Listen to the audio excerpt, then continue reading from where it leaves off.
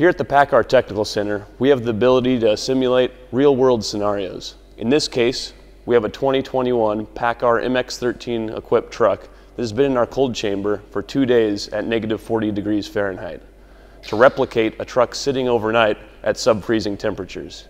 We will demonstrate the cold start ability of the new 2021 fuel filtration module.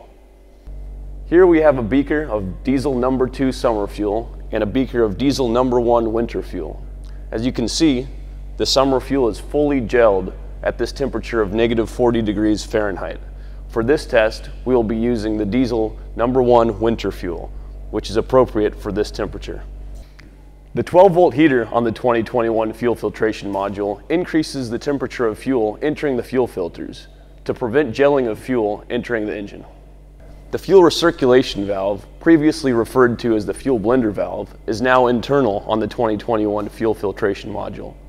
The internal recirculation valve maintains warm fuel temperature as warmer return fuel from the engine is recirculated.